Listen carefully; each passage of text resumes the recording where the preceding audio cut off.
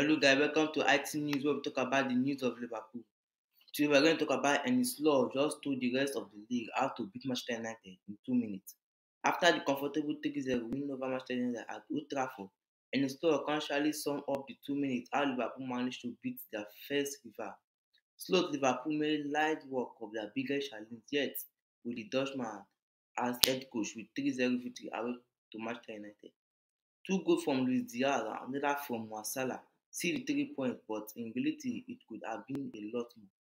United were outfought and outclassed from the first minute, leaving the travelling supporter shouting Slot's name as a sign-off for the Santiago international break with a 100% record.